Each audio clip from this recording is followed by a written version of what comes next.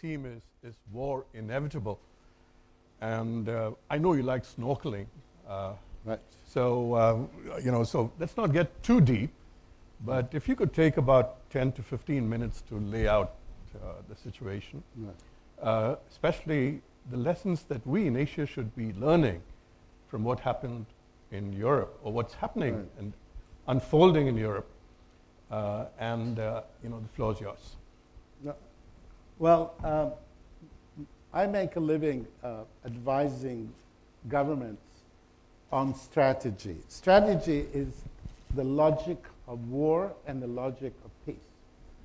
And the problem is that the logic of war is contradictory. In everything we do, we want to be logical. If you're hungry, you eat, etc. Only in war, everything becomes the opposite. Mr. Putin looked at NATO. NATO is a military alliance, and it is an alliance which has been weaker and weaker and weaker because a military alliance is against an enemy. Soviet Union ended, and so NATO became weaker and weaker. They still met, they still did that, and had exercises, but everything was becoming like a theatrical performance. It wasn't serious. You know, they had these sessions and stuff. Now, Putin attacks Ukraine. Suddenly, NATO becomes strong because Putin provided NATO with the only thing it didn't have. NATO has hundreds of millions of people, all kinds of stuff. The one thing they didn't have was an enemy threatening them. So Putin provides it. The moment he attacks NATO, which was so weak, too weak to deter him, NATO was so weak that he wasn't afraid, so he attacked. The moment he attacked, NATO becomes strong. Countries that are not in NATO, like Australia, joined NATO immediately. Without big talks, negotiations, they put armored cars on airplanes that sent them 13,000 miles to Ukraine. The government of Japan sent, and Sweden, before talking about joining NATO, which they did, they started sending supplies to Ukraine. And so did countries all around the place. So the Ukrainians, now, if Mr. Putin is sitting here and you all shout to him, how could you do such a stupid thing, and so on and so forth, he would tell you the following things. First, the Central Intelligence Agency declared that if I start a war, Zelensky, who is a comedian, he will run away, the government will dissolve, left without orders, the Ukrainian army will not fight. That was the CIA estimate. That's why they pressed Biden, President Biden, to offer evacuation to Zelensky. Because he's going to run away. Why did you help him run away? That's all. A week before, all the last American diplomats left Kiev, abandoned Kiev. Why? Because the Russians will conquer Kiev in 24 hours. Once the Americans left, most of the other diplomats also left. So if the Ukrainians were sensitive to opinion, they would be demoralized and afraid. Now, the fact that the Russian intelligence service, the FSB, the internal service, told Putin that if he invades, Zelensky will run away, the government will dissolve, left without orders, the Ukrainians don't fight. Exactly the same thing as the CIA. Why? Because they were thinking in linear logic. They didn't realize that war changes everything right away. Right away. It makes the weak strong, and the strong, the ones who the moment you start a war, they dissolve and become weak. That's how things work in strategy, right? Now, the second problem he had was at a different level of strategy, which is that Ukraine is a very small country compared to Russia. However, it is Europe's biggest country, and about 5 times bigger than Czechoslovakia. In 1968, the Soviet Union invaded Czechoslovakia with 800,000 troops. Czechoslovakia is a long, narrow country, easily invadable from the north and south. And here they invade Ukraine with 135,000 troops, including army dentists, okay? Very, very small army. Why? Because the moment they're going to invade, it's going to be information warfare. It's going to be 4th generation warfare. All these wonderful things. And the Russian generals, like the American generals, have not fought a real war against patriotic Europeans with guns. Wars fought against patriotic Europeans with guns last several years and millions die. They forgot that. All these generals with their medals and everything had never been in a real war. I was in 3 little wars. I picked up a rifle. I shot, actually killed somebody. I was helmet in my study. The generals at the meetings, none of them have been in a real war. They were in places like Iraq and Afghanistan where you have sectarian people shouting and so on, but they're not real fighters. So Putin can say, excuse me, don't blame me. I wasn't just following my people. I was following the CIA, all these other people. Now, the Germans heard the CIA, and therefore what the Germans did, they announced before the war, we will not supply weapons to Ukraine. We won't let the Royal Air Force overfly Germany to bring weapons to Ukraine, and we will not stop Nord Stream 2. So basically, the Germans put big green lines to Putin saying, invade, invade. We won't react. They said that before the war. So poor Putin can defend himself. He says, this was a global conspiracy against me, Vladimir Putin, to persuade me to invade Ukraine. Okay? Now, that is how strategy works. The reason why the history of war is a history of follies, stupidities, and crimes is because of strategy. Now, what does the Russians have, having made the mistake of starting a war without declaring war, without mobilizing the army, without having an army? This 130,000 people invading Europe's biggest country. No chance. They've been trying to catch up ever since. Now, what do the Russians have? Well, at the level of grand strategy, not tactics, not what happens in the battlefield today or tomorrow, they have the following. They have the world's biggest country, and the world's biggest country reaches many parts of the world. Without going anywhere, they're in the Far East, they're in the Middle East, they're in Europe, everywhere else because the world's biggest country. That they still have, and they haven't lost it, and they will not lose it. Secondly, they are producing all their own food, and all their own energy. They don't import oil and LNG like China does. They don't. They have their own. And they don't import food. When Russia goes to war and you put all the sanctions against Russia, that means that in Moscow you cannot buy Louis Vuitton handbags, right? Except you can via Istanbul, and actually they discovered it's cheaper because the Turkish merchants took less profit margin than the Russian ones. So actually Louis Vuitton handbags are cheaper today than they were before. But food and energy they have. I know some other countries in the world which are talking about wars. 82-year-old woman, a very nice woman in Washington, her first name is Nancy, decides she wants to visit Taiwan. So suddenly Global Times says, it's going to be war, it's going to be war.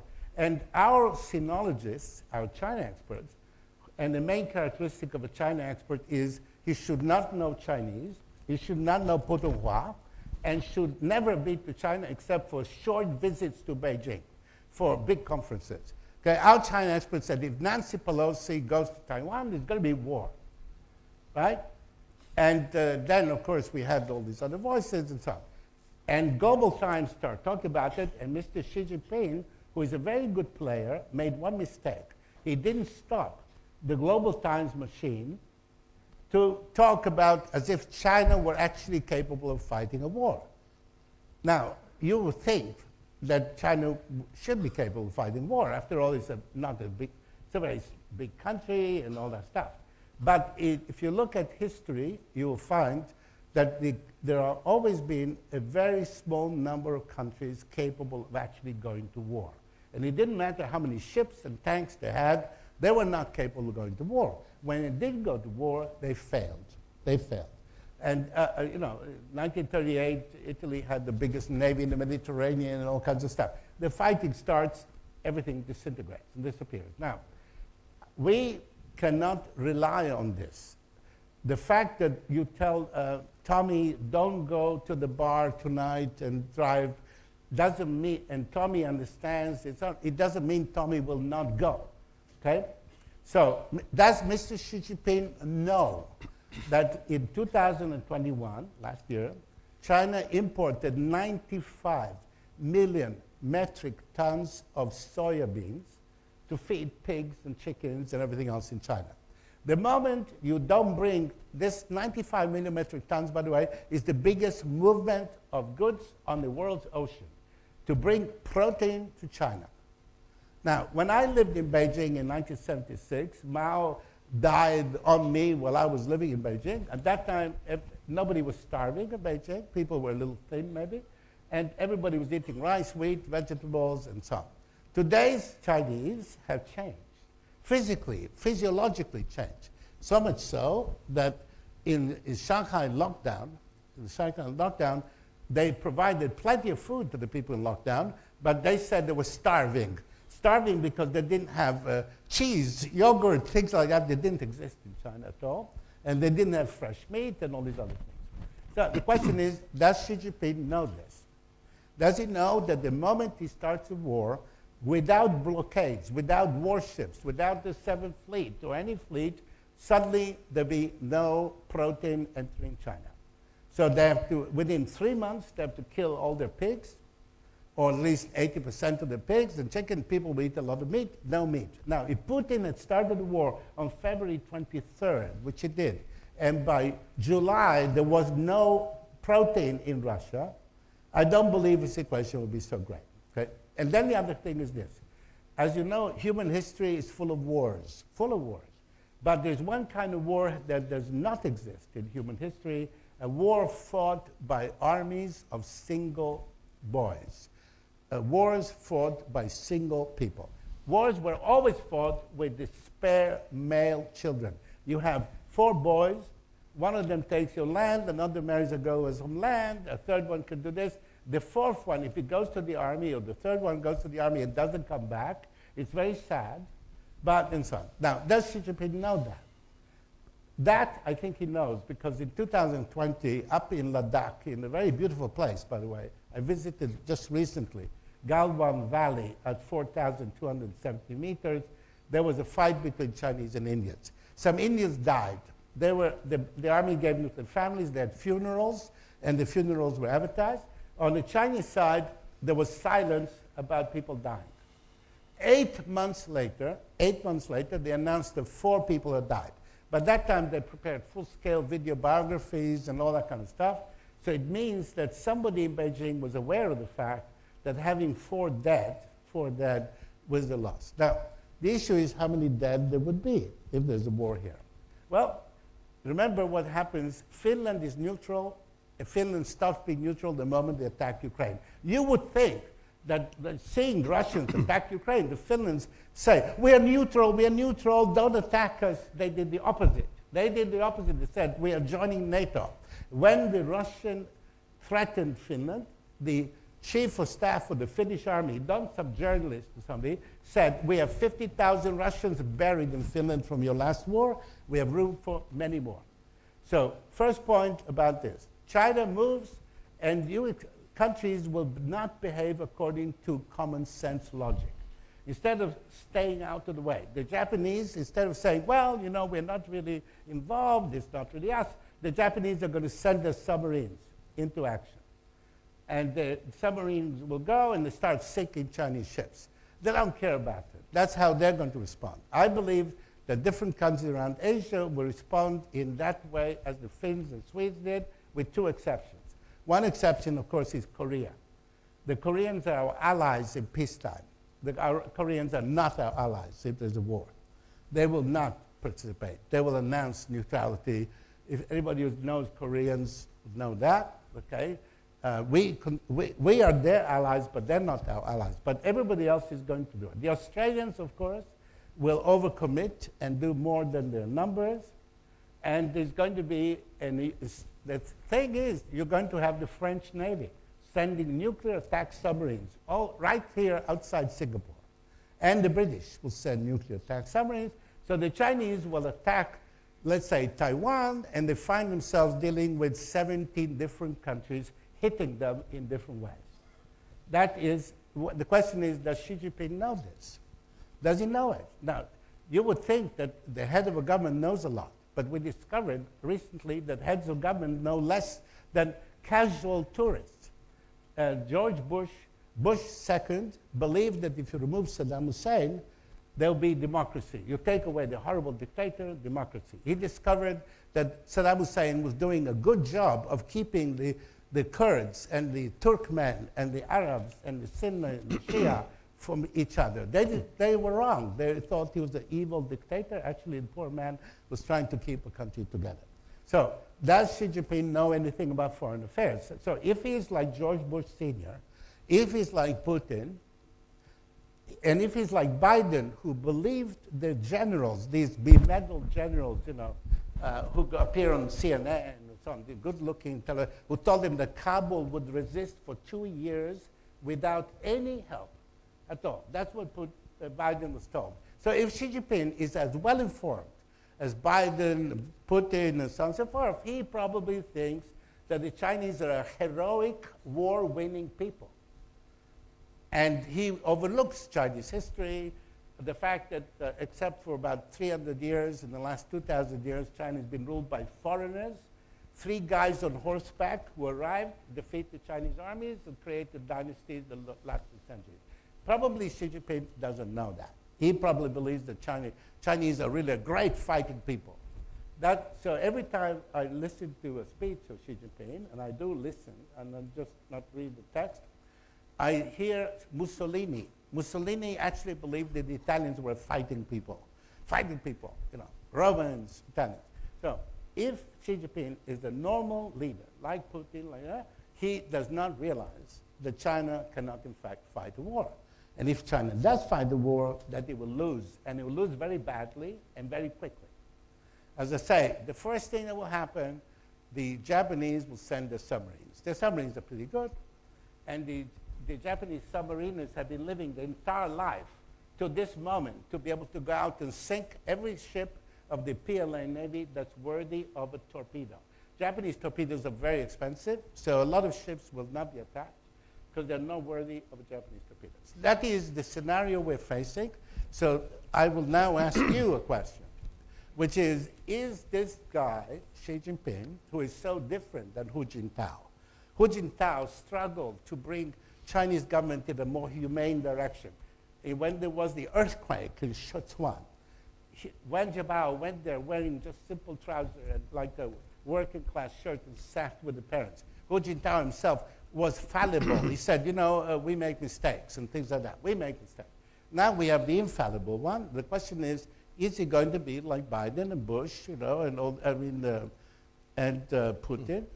Will it be? Is he a barker or a biter? What do you think? No, I'm asking you. No, excuse me. You think? First of all, you live closer to Beijing than I do. But you live there, you travel there.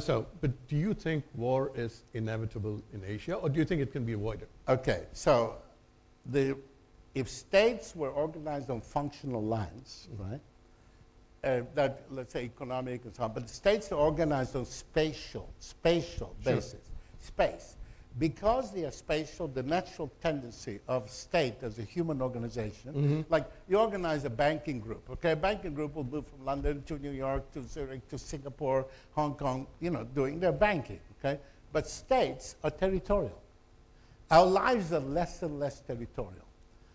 People like you travel all over the world. Even I have gone to a few countries and so on. We are less and less territorial. States are entirely territorial. And every state is convinced of its logic. For example, I just heard a very distinguished, very clever person explaining how Singapore will avoid the problems of everybody else because we are Singapore, we're more efficient, more effective. The fact is, I walk around Singapore, I see people with their iPhones walking into traffic every moment. Okay? So states we have to live with. States are my clients. I have no private clients. I work for U.S. government, allied governments, the main ones, and I'm dealing with them, these animals, all the time. And their capacity to make mistakes is the same as yours and mine. Except when we make a mistake, okay, we have a self-correcting mechanism. For example, I like drinking, but if I drink too much, I fall, so I don't drink so much. But states don't have the mechanism. So the answer is that if you are studying this human race and so on, you must not anticipate anything. But there are things one could do. Okay. There are things one could do. And one of the things that people can do is to have a higher level of national awareness of international reality, right? Okay. And by adopting certain means of communication. So if you look around the world, you will encounter some populations that are dramatically better informed than others, which is, for example, ordinary Swiss people, very ordinary Swiss people, not particularly educated at all or anything else, a very high level of sensitivity to what's happening in the surrounding areas. They know what's happening in France, in Italy, in Germany, and so on. The Swiss government is fed with this knowledge, so there is ability of awareness, okay? Another example is Israel. Because Israeli history, the Jewish history, the Jews coming everywhere, the normal level of information of the Israeli state is extremely high. They know what's going on in Malaysia, for example, and things like that. So information need not turn us all into a crowd, right? Mm-hmm. What the lady was talking about is how these media turn people into a crowd with the crowd dynamics and craziness of crowds, you know, Itaewon. You turn Koreans into a crowd, you get Itaewon. Sure. Right? So there are some, you know, remedies and so on, but, you know, pessimism and so on. On the other hand, war is fun. I took part in 3 wars. I enjoyed them very much, I have to say. War is fun, and that's another consideration. Dr. Luttwak, you took a big swing at the PLA by saying they're an army of single boys. Single boys. No, not a big swing. I just note that they lost 4 people killed, they say. And it took them 8 months to acknowledge. Your own military, the US military. Yes. You sit on 140 golf courses on bases worldwide. Yes. You go into the chat rooms of the South Korean army people, and the biggest concern there is the quality of the suntan lotion that is issued to them. And that's the biggest chat point. Well, your military, yeah. as well as the Taiwanese military, you're having problems conscripting people. Well, the Taiwanese military don't have a problem conscripting people. The Taiwanese military are run by Kuomintang generals. Doesn't matter. Who love medals. Sure, it doesn't matter. And who have no intention of fighting one day. My question to you is this. It doesn't matter whether they're single boy military or not. No, listen. The first thing my point is, are we today in an era of standoff wars? And cyber, how important is cyber in conflict? And finally, you know, I tracked the movements of Admiral Aquilino around the region, and he's been spending a lot of time on space facilities. Space facilities. Yes. Could you give us a sense, is the next war likely to be fought in cyber and in space?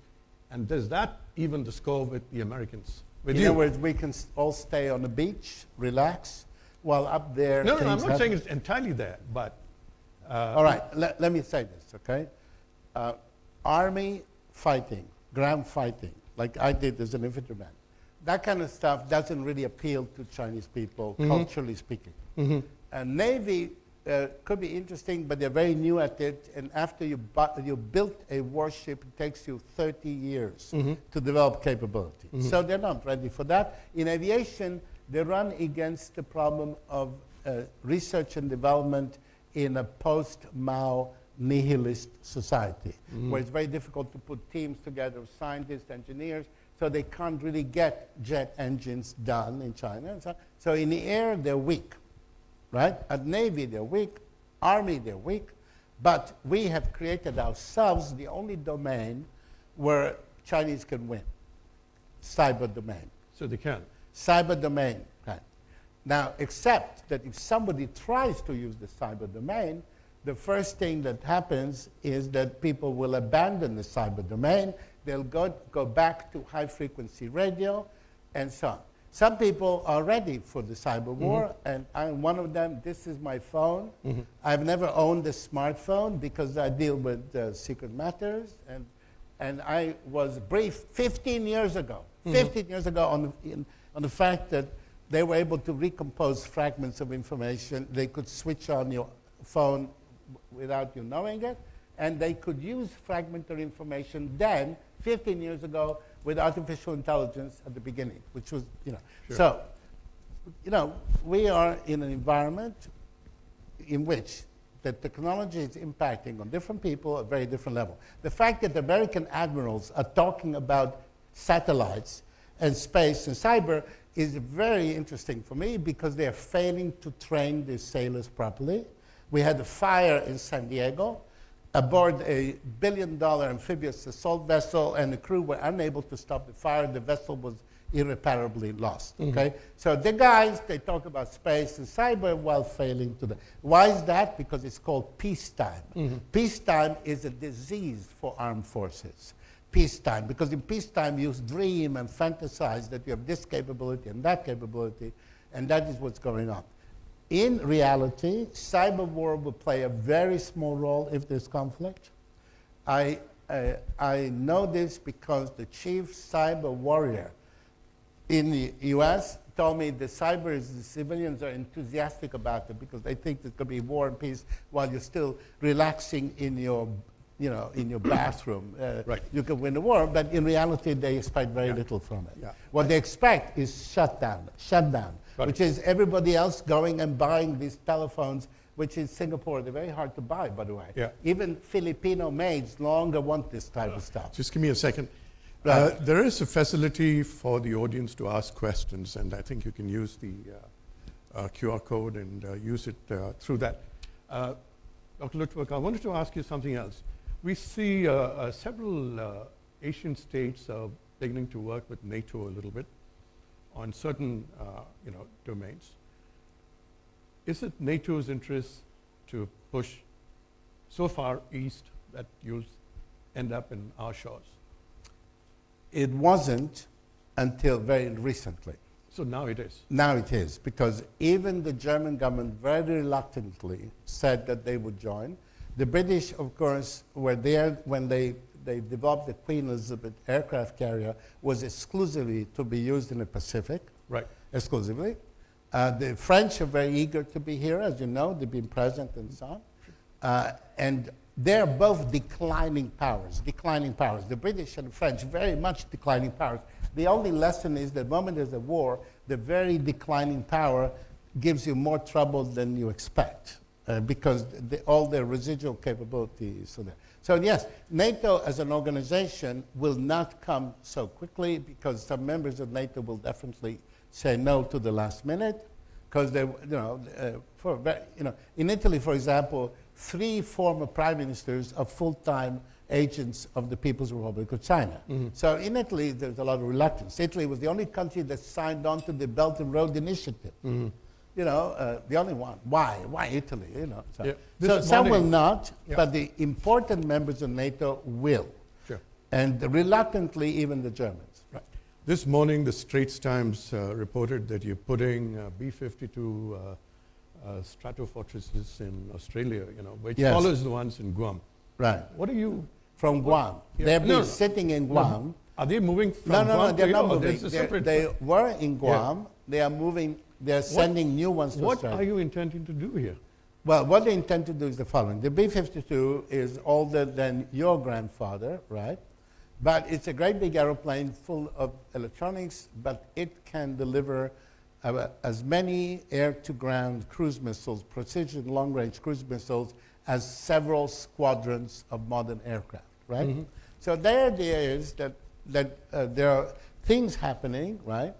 And they will sally out from a very far place, like Australia, which is hard to get to, very hard to get to for an enemy, from sally out a choice where they want, and they're going to launch and sink ships.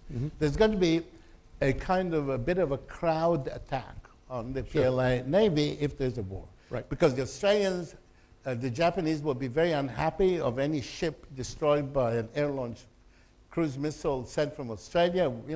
They would like to sink it with a torpedo. It's going to be a competition. Now, if you look at what's happened in Europe, you have got I would say, a fairly huge strategic victory for the United States. I mean, you've not lost a single soldier there. You're not fired a single shot, but you're getting almost everything you wanted, including on the energy disruptions and everything else. What is your American strategy in Asia? Is it something similar, make somebody else fight? We stand behind you? Well, or, well, you know, what nobody. do you intend to Look, the United States did not make anybody fight. The United States had the same estimate as Putin. They wanted to evacuate Zelensky because the Ukrainian governments wouldn't fight, etc., etc. They had no intentionality at all. It just happens that the military alliance becomes very weak if there's no enemy. And Russia provided a very good enemy, you know, doing not only attacks, the invasion, a few atrocities. They flew in a few atrocities and so on. So the Americans were advantaged because they are a great military power, far away, not exposed to attack, and having put in decades of work, patient diplomatic work, to develop these relationships. And these relationships were activated by Mr. Putin, right? So the chief strategist who makes America powerful is Putin, right? The moment the Americans themselves try to make themselves powerful, like invade Iraq, they always fail.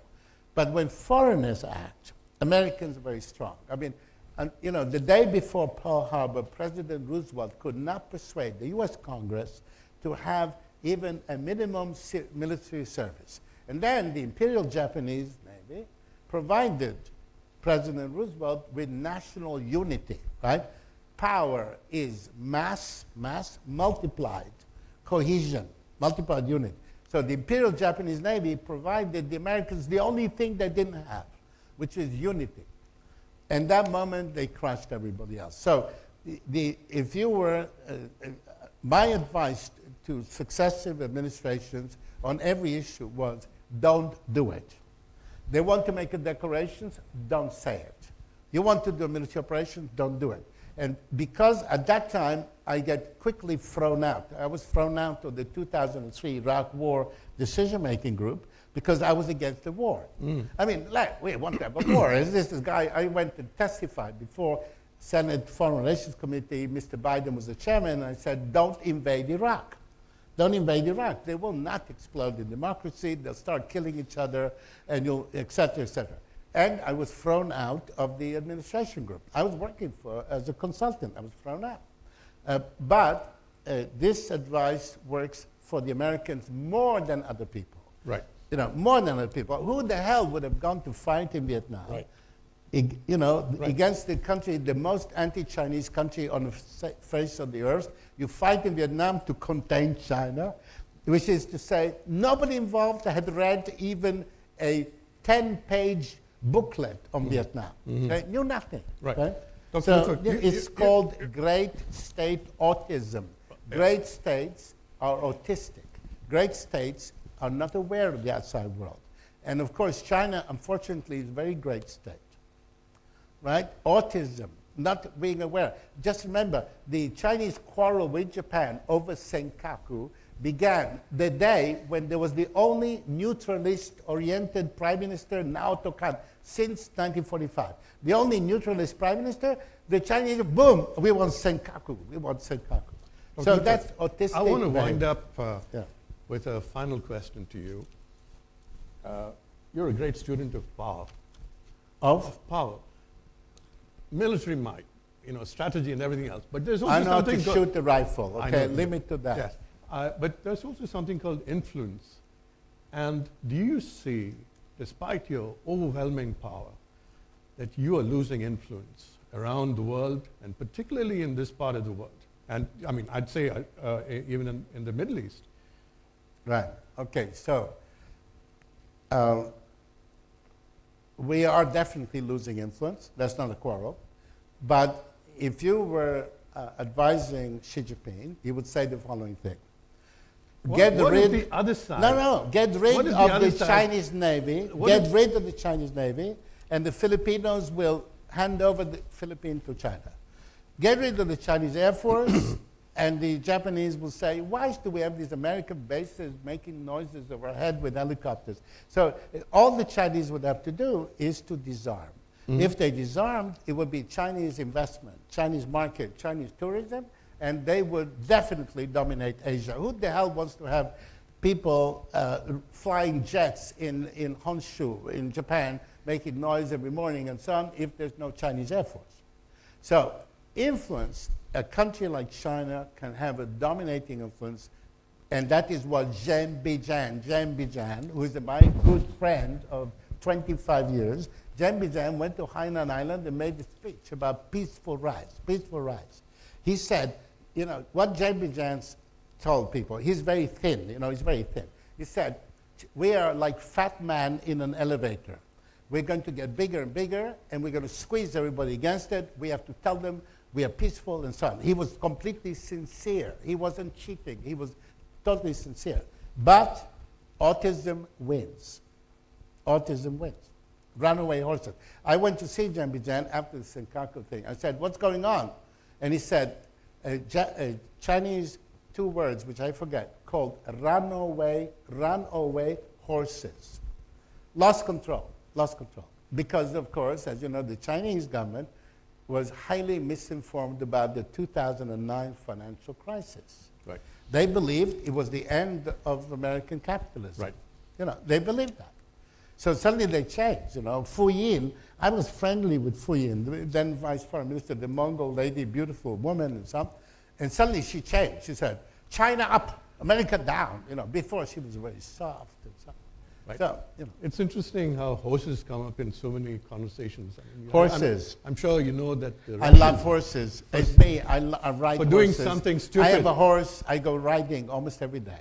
For doing something stupid, the Russian expression is to gallop all over Europe.